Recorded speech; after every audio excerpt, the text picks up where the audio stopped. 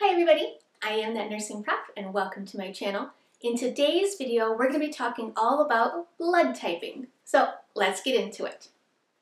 In order to understand blood typing, we need to understand a lot of vocab and the different components of the blood, the plasma, etc. So what is in it? There's the red blood cells, which we know help us carry oxygen throughout our body. Platelets, which help with clotting.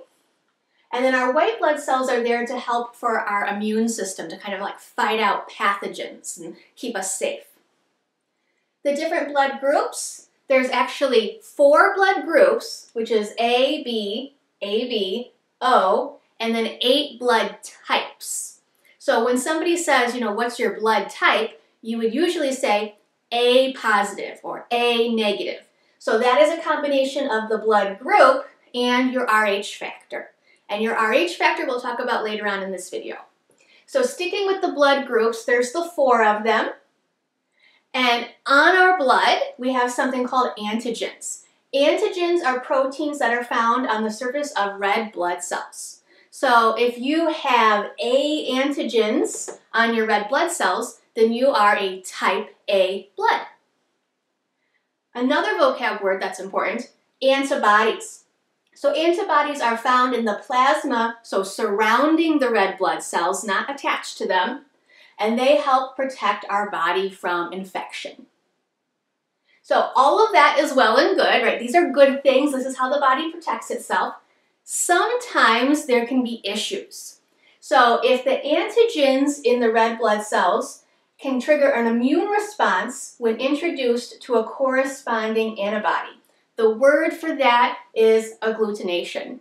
So an A antigen and an A antibody don't like each other. They're not friends. So the donor's antigens, the person giving the blood, if you were going to give a blood transfusion, the donor's antigens and the recipient's antibodies must be opposite. What do I mean when I say the antigens and the antibodies have to be opposite so that they'll go together? This is what I mean. So for example, if you have type A blood, that means you have A antigens and B antibodies. So remember, our antigens are on the surface, they're kind of markers, they're kind of identifiers, and then the B's are floating here in the plasma. These are our antibodies. The antibody's job is to protect the body by recognizing foreign invaders. So if this is our patient's blood, the type A, and for example, we give type A blood in a blood transfusion, the B antibodies are not going to recognize the A antigens. They're going to say, hey, I've never seen you before, I'm not going to attack you, you're all good, and the patient is going to have blood. Let's say, for example, we didn't do that. Let's say we gave type B blood to a type A patient. Now the antibodies are going to recognize these antigens as bad, as foreign, something that needs to be destroyed. So they're going to attack them. So they're not going to attack the type A antigens because they know those. It's good. They're supposed to go together. But it will attack the type B antigens because they are type B antibodies. They say no type B antigens allowed.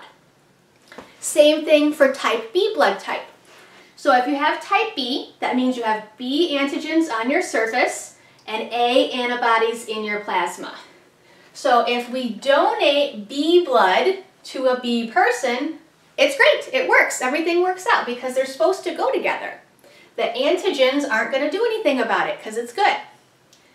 If we donate type A blood to a type B person, those antibodies are going to respond negatively to those type A antigens because they don't belong. They need to be opposite. Okay? So we have our patient, we have their antigens, we have the antibodies, which are always opposite. You probably noticed that. So if you're type A antigens have B antibodies.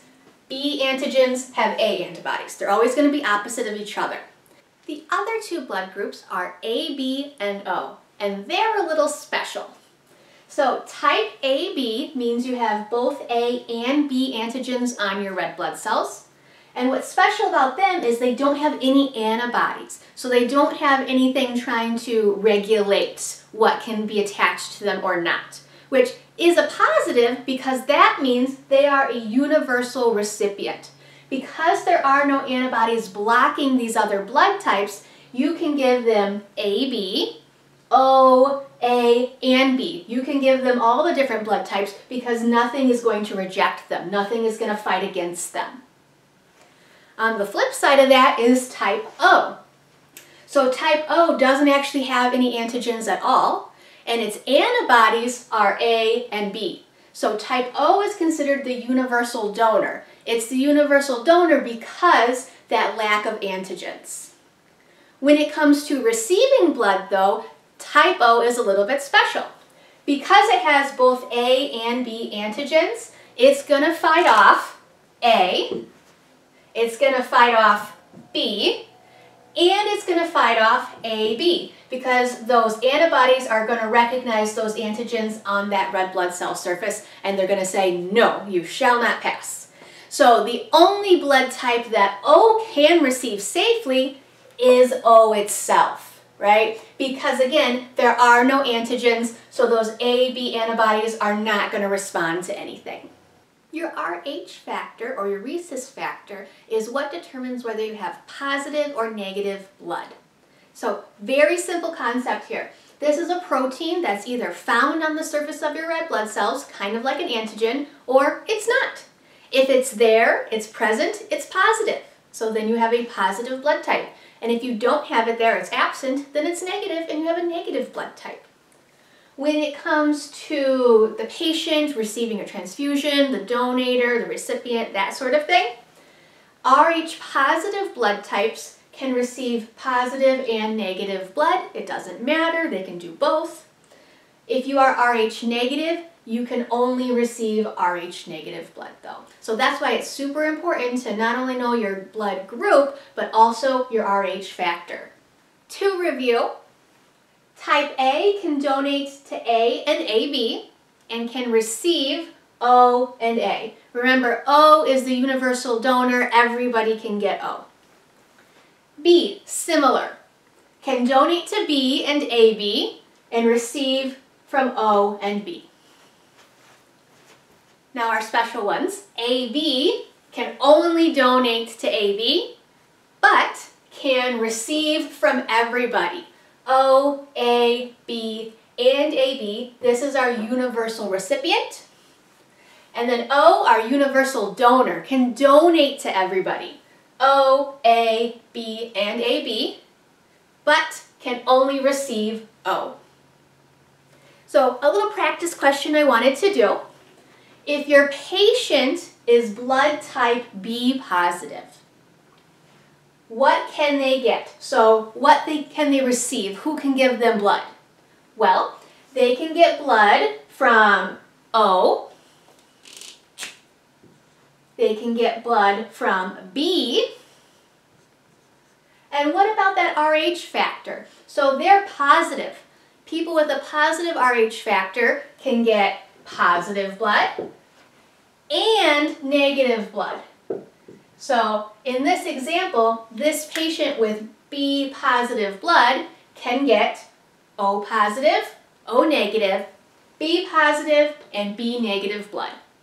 Knowing your patient's blood type is crucial to their safety, especially if they're in a situation where they might require a blood transfusion. So knowing the type, knowing their Rh factor, who can donate to who and who can receive from whom is critically important for the nurse to know when caring for our patients. And that was my video on blood typing. I hope you found this helpful.